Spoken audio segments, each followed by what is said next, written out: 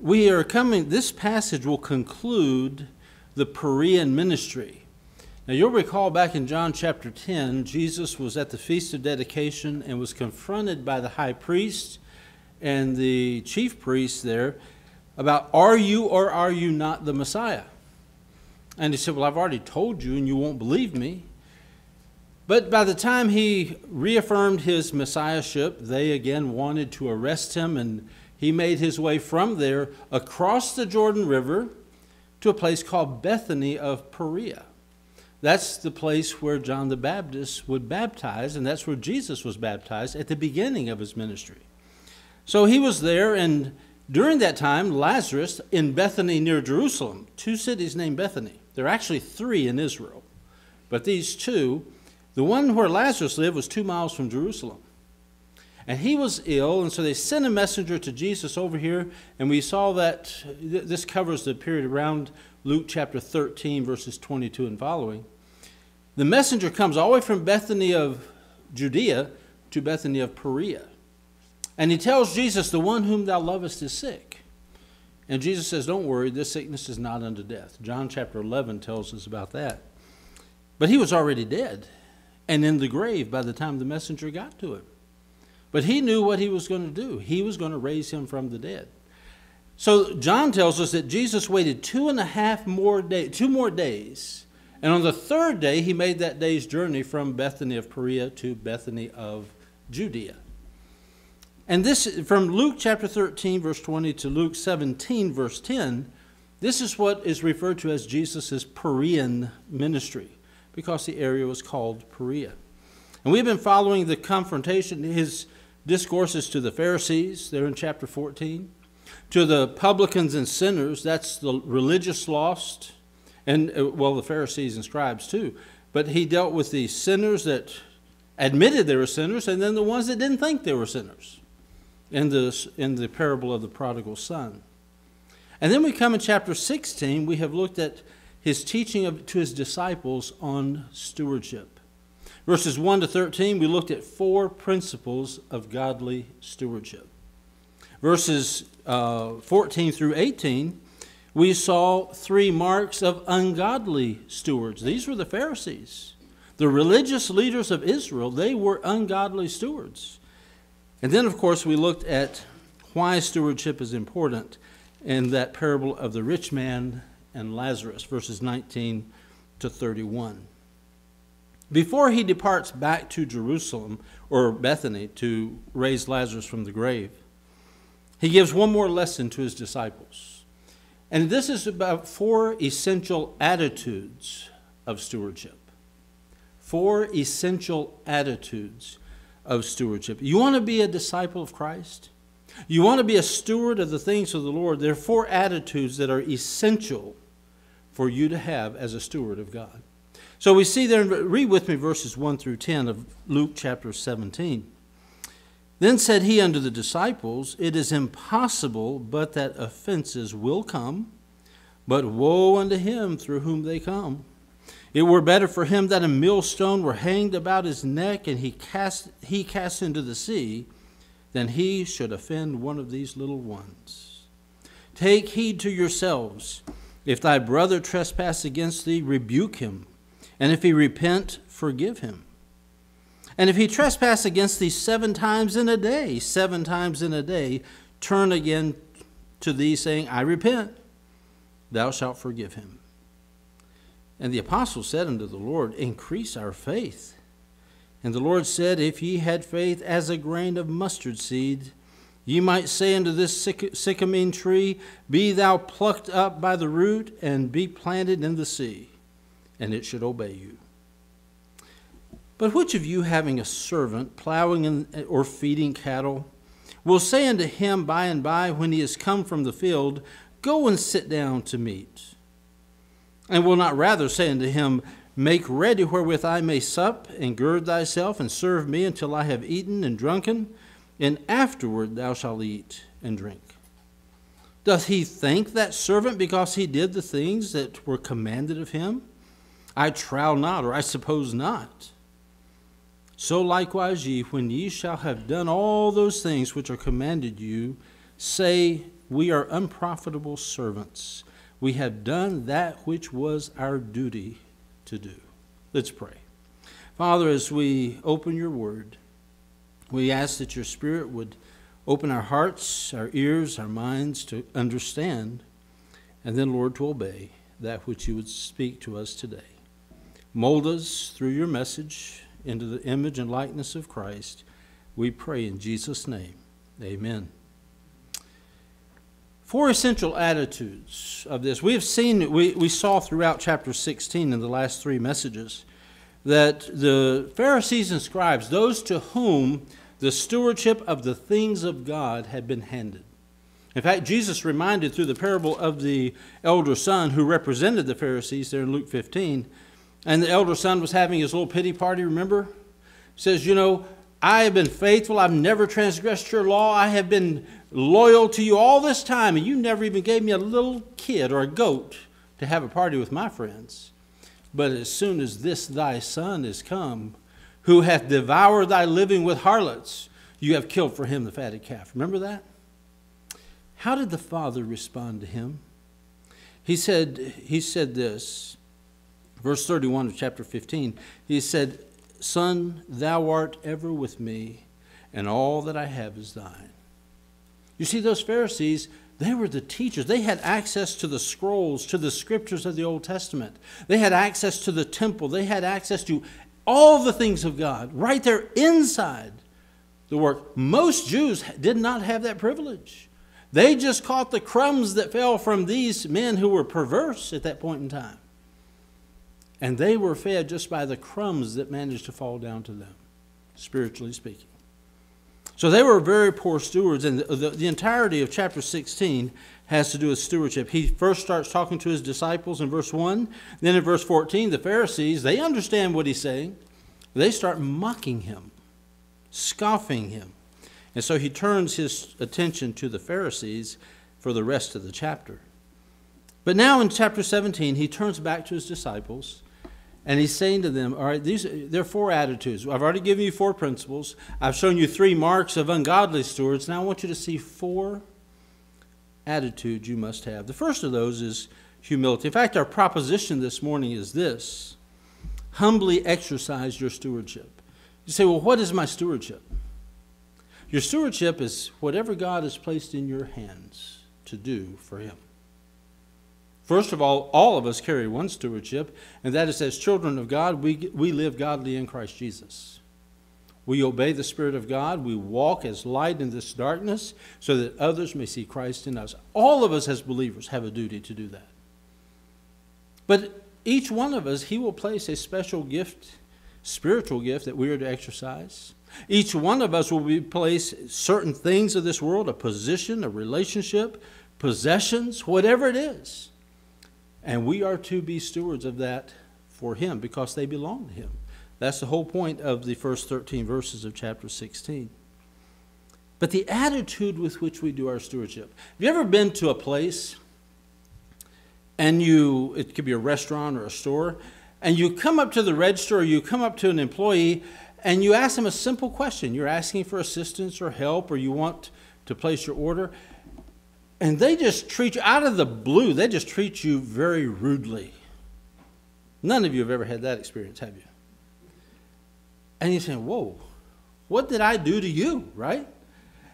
And then you begin saying, well, you know what? They just get that attitude. I just don't care. I'm doing this. It's my job. I need a paycheck, and I'm just doing it because I have to. That's not an attitude of a steward of a disciple or a disciple of Christ. He wants us to have different attitudes. First of all, demonstrate humility, verses 1 and 2. He says here in verse 1, it says, Then said his disciples, It is impossible, but that offenses will come. Now notice this statement. He said, you need to understand, disciples, offenses. And the word offenses there is the word scandalon, which means scandalous or scandal. It refers to a temptation or a trap to sin. This is an intentional entrapment of someone to sin. There are going to be those who come to you and try to ensnare you in sin. They're going to try to trip you up. They've already tried to do this with Jesus for almost 3.5 years now of his public ministry. And now that they were doing it again in chapter 16, he comes and he says, look, be aware these offenses will come. But look at two things. Number one, the inevitability of the offense. He says, it is impossible, but that they will come. If you are a disciple of Christ, if you're a follower of Jesus, expect trials and tribulations, expect temptations to sin.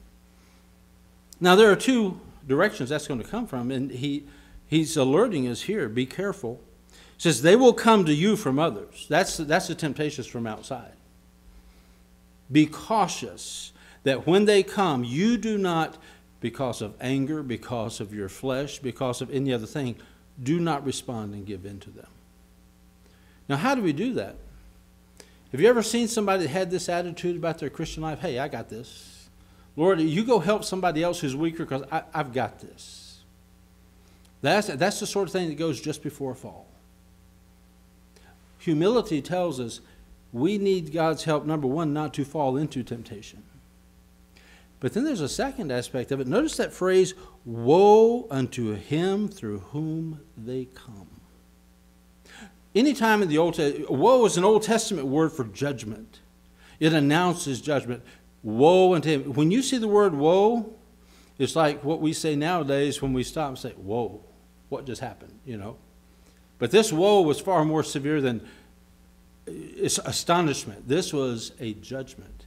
And when Jesus said, woe unto him through whom they come, he specifies a little more about that. It is better for him that a millstone were hanged about his neck and he cast into the sea, than that he should offend one of these little ones. A millstone, there were different sizes. Some families might have one, but this would be a large stone cut into usually a circle, and there would be a pole put in it and fixed, and most of the time an animal would push it around on top of other stones where it would crush the wheat. Very heavy stone. You know, a cinder block will be light by comparison. Now imagine someone taking a big cinder block and hanging it around your neck and then throwing you into the sea. Well, you will sink to the bottom very quickly. And what he's saying is it would be better that you be dead and banished from the face of the earth than that you tempt one of my children into sin. Do you think God takes sin seriously? This attitude in churches today and among Christians today that, hey, God is merciful, God is gracious, God is loving. He knows I'm a sinner. He just understands and he tolerates my sin. That's not scriptural. God takes sin very seriously, but notice it's sort of like the contrast. Sometimes the laws for those who do drugs, they can be severe. Not anymore. They haven't been enforcing them, put it that way. But then we used to have far more severe laws for those who trafficked drugs and sold them to people who then did them. This punishment used to be far more severe than this one. And that is sort of what Jesus is saying here. You be careful that you're not the one through whom the temptation comes. We need to be humble enough to know this. Number one, we need the Lord's help to not fall into temptation. But also we need the Lord's help as he's talking to leaders here. In fact, the ones who are going to respond in verse 5 are the apostles. That's the 12 he has selected to be those who would begin the church in Acts chapter 2. Of course, Judas would be replaced. But these were men who would be leaders. He said, don't you be the ones like the Pharisees are, leading people into sin. Making them, as he said in another passage, making them twice the children of hell because of their false teaching. You be careful that you're not the one through whom it comes. How do we do that? Well, false teachers do that. When we teach a gospel other than that of the Scriptures, or we teach principles other than those found in the Scriptures, and here's another thing, folks. My dad, when we were at the Bible school in Brazil, and anytime we were asked to develop the bylaws and Constitution and Statement of Faith for a mission that they were beginning down in our town. And it would be to serve churches all over Brazil. And the first missionary was coming out of our church to go with them. They had already said he's going to be our first missionary. And as pastors, we said, wait a second. Where's your doctrinal statement? We haven't seen your doctrinal statement. Oh, we don't have that ready yet. Where are your principles and practices? Where are your Constitution and Bible? Oh, we don't have those ready yet. But we've got a mission, and we want him to be our first missionary. So they kind of asked him to develop that for them. And he did. And one of the things, I remember this statement and never forgot it. When the pastors got together to go over this and to discuss the Constitution, and especially the Articles of Faith, he said it's more important sometimes not just to look at what is in the statement of faith, but look at what's left out. What is left out will often tell you more about that organization than what they put in. And we have to be very careful. You know, false teachers can be false teachers not by what they say, but what they do not preach on. You can go to churches today. There are churches that won't preach on sin, won't preach on hell, won't preach on death. They won't preach on, they just make you want to feel warm and fuzzy. You had a rough week. We want you to come here and feel good. But Paul told the Ephesian elders, you preach the whole counsel of God. The comforting passages, the blessing passages, those that bring hope about the life that is to come. And you preach the truth about sin and hell and the consequences of that. We cannot pick and choose. That's why one of the ways I like to do is go through the Bible verse by verse. And when you do that, when you come to the passage, you preach it. You don't skip over it. You don't explain it away. You preach it as God said it. It's that simple. You can tempt people to sin by not telling them what the Scripture says. You can also, they're bitter Christians. I've seen bitter Christians that come and they sin by not doing what we're going to look at next. They have become offended and they are not going to forgive that. And so then they want their other family members to join them in their offense. Whose side are you going to take on this?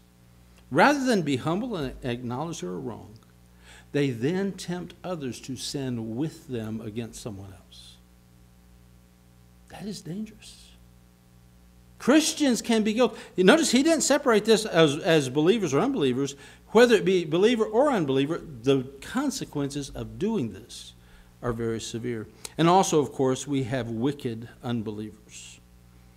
Folks, you don't have to do anything but look on the news today. What is going on in our nation? What used to be a nation under God, founded on Christian principles, today it mocks God and shakes its fist in the face of God. And I'm telling you, America will not stand without judgment. God will judge. That's why Brother Dusty, remember how he had prayed, Lord, have mercy on America. He stopped praying, God bless America, because until America repents and turns from its sin, it's hard to ask God to bless that. But he said, remember mercy. From Haggai, I believe it is. There are wicked unbelievers out there. That as Roman 1, look at the Roman 1 downward spiral, beginning in verse 18 and going all the way to the end of the chapter. And then God gives them up. God gives them up, and God gives them over to a reprobate mind. And then as you get to the last verse, it said, these are those who, knowing that this brings death and judgment, not only do they do these things, but they take pleasure in them who do. And we see our media today celebrating all the things that God calls an abomination. And they reject the things of God. Those are bigoted, those are defamatory, and all that. And we're put into a box to where if you want to have your faith, you do it off over there somewhere where nobody can see it and aren't offended by it. Who would have believed we'd have a day in which our largest schools in America, the most famed and respected schools, would defend a terrorist organization over Israel, the people of God? It's hard to believe that we have come that far. Woe unto them through whom these temptations come.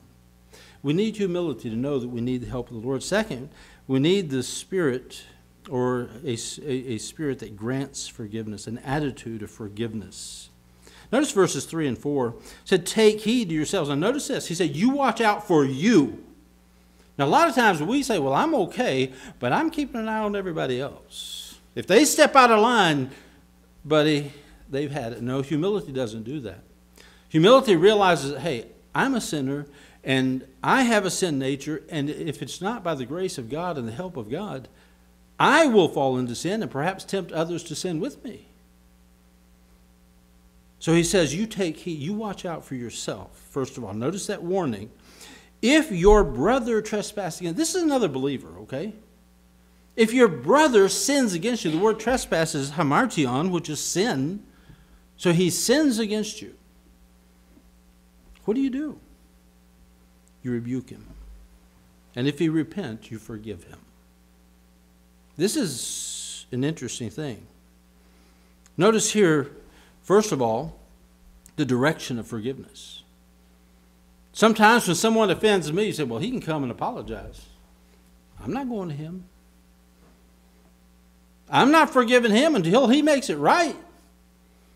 That's not the direction of forgiveness.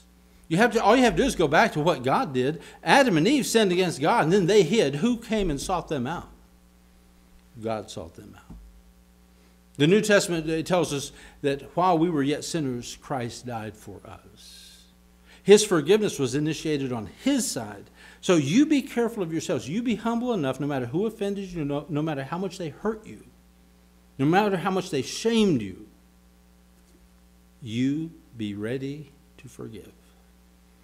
Notice what it says here, secondly. That's the direction of forgiveness. From the offended to the offender. What are the elements of forgiveness? Well, there's the offense itself. It's a sin. It's a trespass, hamartion. But secondly, there's rebuke. This is something we don't like to do, isn't it? So-and-so sinned against me. Well, you know what, just leave it alone. If you confront, then they're going to react, and there's this and that and the other, and I just don't want to deal with all that. Now, this is obviously not talking about just everyday trivial stuff. Sometimes you don't even know they did it. That you forgive. But this is talking about a clear, open sin that needs to be corrected. Because until it's corrected, that brother is out of fellowship with the Lord. And until he repents of that and restores fellowship, then he is walking in sin. And if we who are spiritual, Galatians chapter 6, do not go and rebuke that one. And the word rebuke here, it means to admonish him sharply. This is not just, hey, I know you didn't mean to do this. I know, and we're not saying anything but no. Say what you're saying. What you did was wrong, and it was sin. And as a brother in Christ, I don't want to see you walking in sin. I want to see you in fellowship with the Lord, because if you're not in fellowship with him, you can't be in fellowship with me. And that is love. That's humility. It's not going to him as one who is superior and prideful. It's going to him, you take heed, first of all, to yourself, and then you go. Galatians 6 says, you which are spiritual, walking in the Spirit, you go and you rebuke. And then finally, there's the desire. We saw this all throughout chapter 15. The desire is that they repent. What does repentance mean? It's a 180-degree turn. You turn away from the wrong and you go back to what's right. You cannot say, okay, Lord, forgive me, I'm sorry, and keep doing what you're doing. That is continuing in sin. That's not repentance, by the very definition of repentance. There are these three, and then there's the fourth element. Then you forgive him. You see, Jesus died on that cross. And there are some people that believe, hey, he died for my sins, and that because he died for the sins of the world, hey, I'm part of the world, I'm going to heaven. So I don't have to go to church. I don't have to abandon my sin. God's not going to send me to hell. He's a loving God. He died for my sins, and just live life here and hope for the best when you get to heaven. It's not the way it works. God sent his Son. He offered forgiveness. He rebukes our sin through preaching. We first must be lost. Remember chapter 15. He's lost. He's found. There's rejoicing. And then the application. There's rejoicing in heaven over one sinner who does what? Repents. That's the key to all of this. There has to be the repentance. Otherwise, while the forgiveness is there and you are ready to offer it and give it, until the repentance is there, it can't be, that transaction is not concluded. While you have offered it and your spirit is that of forgiving the whole time. This is not, if they do not repent, it's not an excuse for you to become bitter against them. Like God, you offer that forgiveness and you leave the offer on the table. At any moment that they repent, they come, you forgive them. Okay? Spirit of humility. To get to forgiveness, it first takes humility. We do not tempt others, and we are not tempted by others to sin. We need God's help for that. Secondly, we forgive. And notice, how many times do you forgive? Verse 4. If he trespass against you 7 times in a day, 7 times a day turn again to thee, saying, I repent, thou shalt forgive him. Now, I don't know about you, but if somebody does one thing to deliberately offend me, and I go to them and say, hey, and then he turns right around and does it again, how many of us would go back a second time? A third time? Fourth time? Fifth? Sixth? Seventh?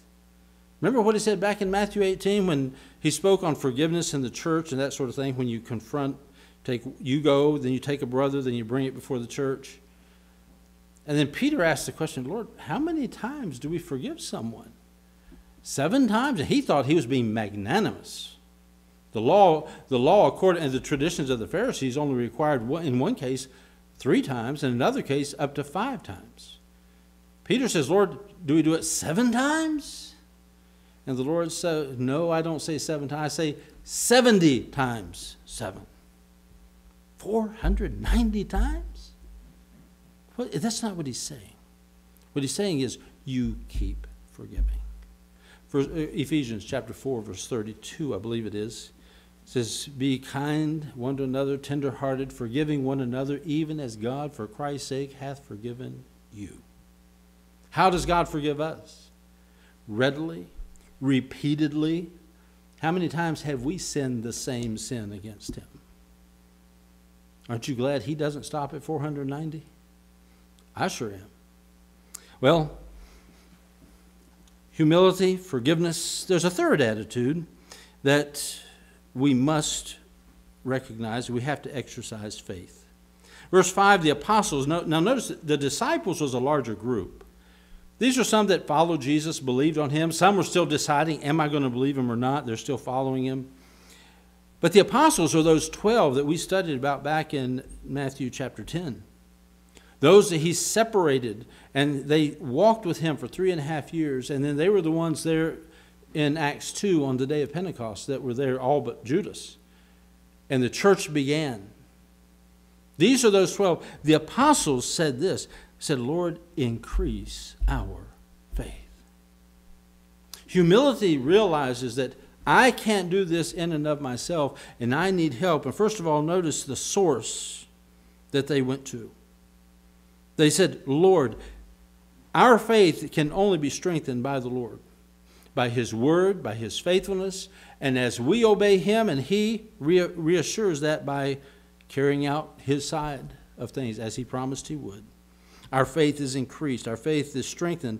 But they realized, these apostles, and I imagine Peter, as the spokesman, probably spoke up like he did in Matthew 18. He said, Lord, we need more faith for that. That is not human nature to do this. But if we read the Word of God and we understand the Word of God, then that's what we do. We practice the Word of God. And with the Spirit, we now have the Spirit indwelling us. At this point in time, they did not increase our faith. So we see the source of that. But also look at the request. Lord, give us more faith. Sometimes we think that we come to a point in life, as the Pharisees had, that we've got our system down, we've done all the works, we've got all the position, the recognition, we've got the system down to a science. We're there. We're in. We're sons of Abraham. We're keeping the law, and we're getting after all those who don't, and we're going to heaven. And back in Matthew chapter 5, Jesus, in his, as we would call it, the inaugural address of his earthly ministry, chapter 5, verse 20 says, unless your righteousness exceeds that of the scribes and Pharisees, you cannot see the kingdom of heaven. you can't be saved. So we have to understand these things are by faith alone, and that comes from the Lord. Now, what does Jesus say? He says, if you had the faith of a grain of mustard seed, you might say unto this sycamine tree, that's a mulberry tree. It's not a sycamore tree. It says sycamine, but this is actually referring to a mulberry tree. So, be thou plucked up by the root, and be thou planted in the sea, and it should obey you. The story is about this young boy. He had to do his chores around the farm. And of course, he was told to go out there and weed the garden. And he had been to Sunday school, and they had read this verse. And he said, okay, Lord, I'm going to try this out. And he started telling the weeds, you be plucked up. And it didn't work. And he came back to his mom and says, the Bible's wrong. I tried that plucked up by the root thing. It didn't work. Well, we remember, when we increase our faith, we also understand that we must pray according to the will of God. We must act and exercise our faith according to the will of God. Now, I know about a church. Remember, that's the same principle. He was there near a mulberry tree, so he used that. Another time, he's near a mountain, and he'll say, you say to this mountain, be removed and cast into the sea, and it will be removed. Brother Neil Smith, one of the missionaries in Brazil, told us a story of a church that out in, I believe it was Oregon. Either it's Northern California or Oregon. And the church had been there for many years. It, like ours, had a gravel parking lot. It was a small church. But they had passed new regulations that your church, based on the number of people you can seat in your church, you must have so much paved parking in your parking lot to accommodate those people, or you shut down. And this church, they had no funds for this. It's very much like ours. Small group of believers serving the Lord, worshiping the Lord, growing together. And they get this warning from the state. You must do this or shut down. So what do? They prayed. They started having prayer meetings at the church during the week. And people would come and they began to pray. And one night they're praying and there's a knock at the door.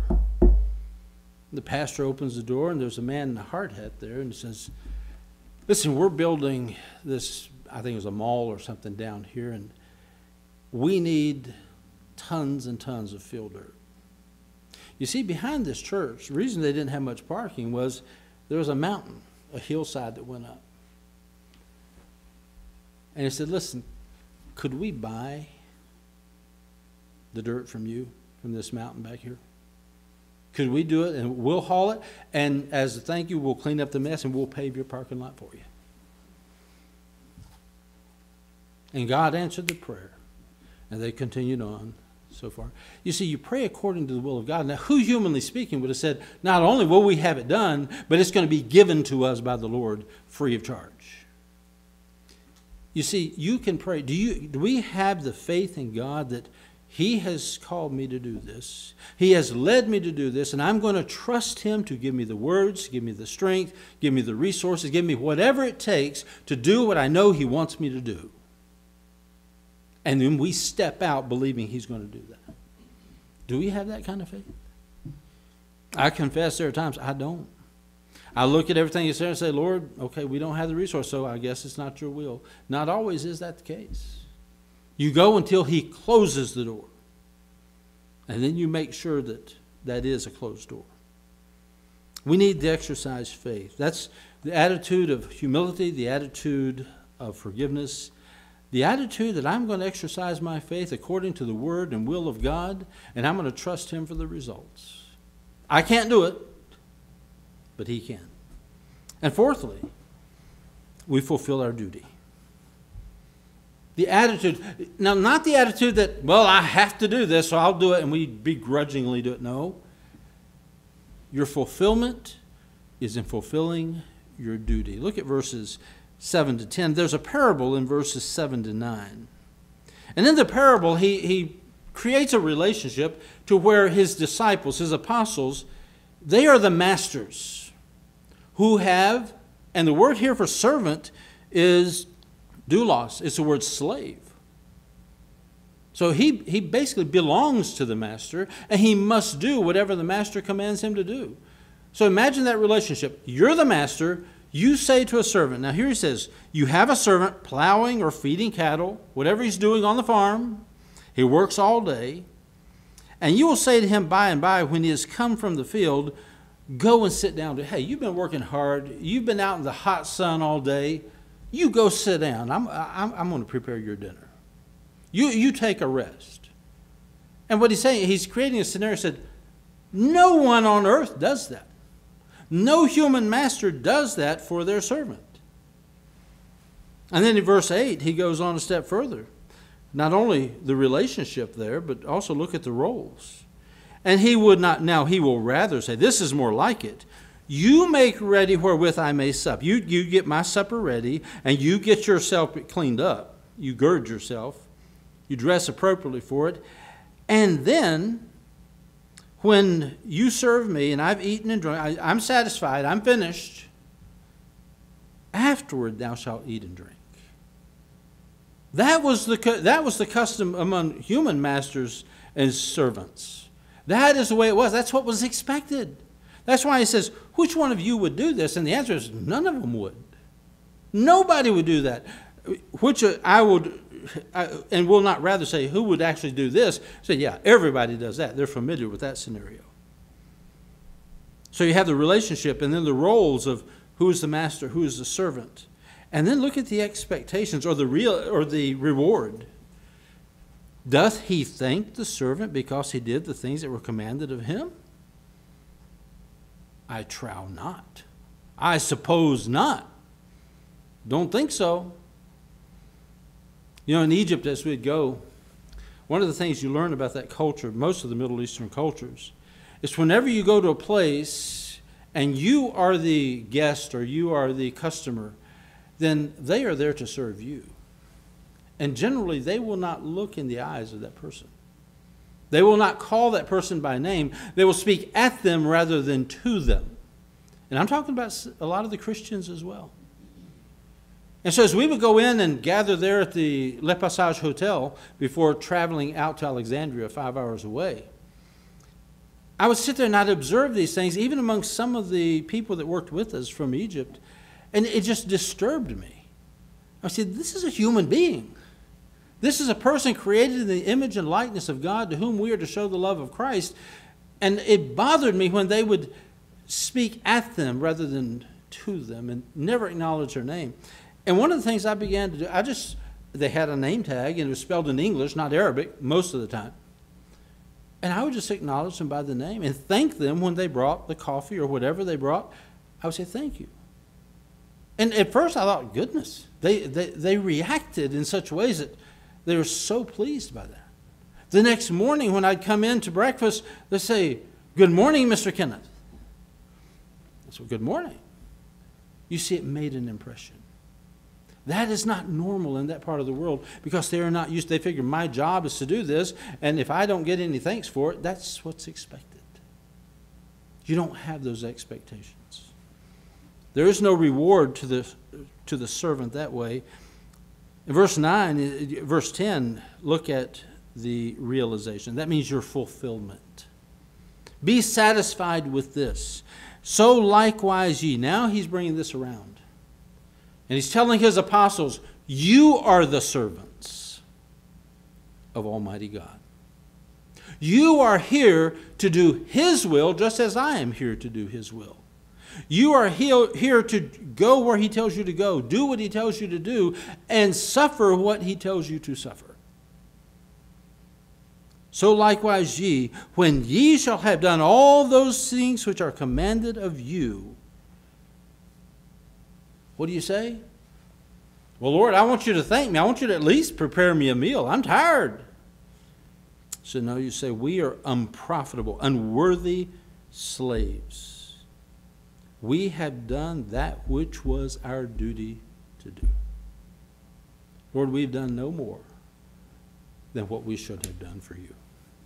After all that God did in forgiving us of our sins, of sending Christ to die on the cross of Calvary in our place, You don't look like the Pharisees and you think of what everybody owes you. You think, Lord, I should be on my way to hell right now, if not already in hell. I don't deserve forgiveness. I don't deserve grace. I certainly don't deserve a home in heaven. Now see, this is the distinction between a child of God who serves God. Paul called himself a doulos of the Lord Jesus Christ, a bondslave. But when we get to heaven, we will be rewarded for the things that we were faithful in doing here. These slaves had no expectation of that. Our master will reward us for faithfulness and give us those rewards. So the attitude with which we serve is not what can we get from men, the recognition from men, the praise of men. Our attitude with which we serve is, first of all, humility. We do not tempt others, or we do not fall into temptation. And we need the Lord's help for that. It is an attitude of ready and willing and repeated forgiveness when people sin against us. It's an attitude of recognizing that we need our faith increased by the Lord to do these things. And it's an attitude that whatever the Lord sends our way, it is our duty to do. It's not, hey, he's lucky he has me. Or he had better do something for me since I did this for him. You know, I've been walking with the Lord. I've been going to church all these years, and the Lord hadn't done anything for me. Seems like the more I serve him, the more trials come. Well, look at poor old Job.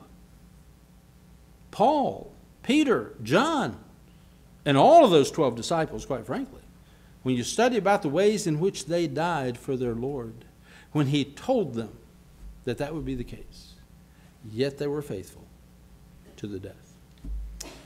Are we going to be stewards of Christ, disciples of Christ?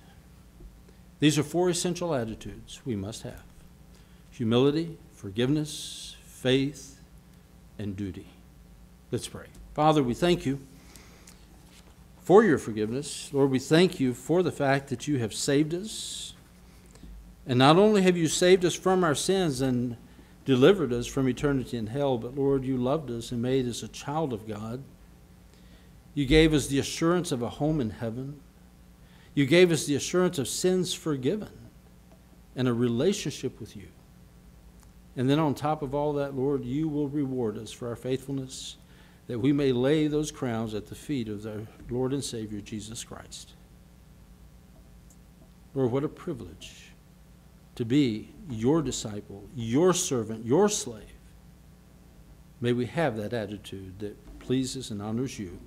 We pray this in Jesus' name. Amen.